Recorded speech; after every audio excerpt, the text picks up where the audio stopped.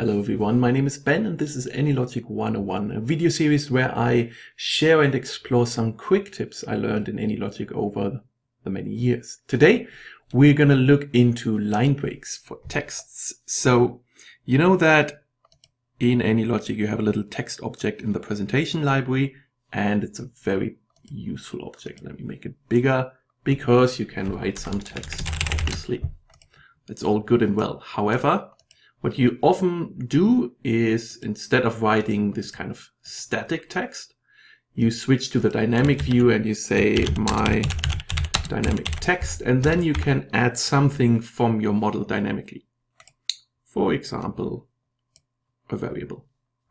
Let's say a variable of value 12, and we want to say my dynamic value is equal to the variable. And that's all nice and well. Now the text displays like that. However, sometimes you want to format your text in a different way and not have it on one line. You want to have it on two lines.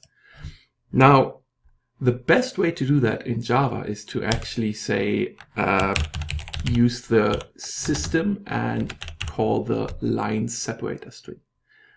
Because it will add a line separator, so the text after that will be on a new line.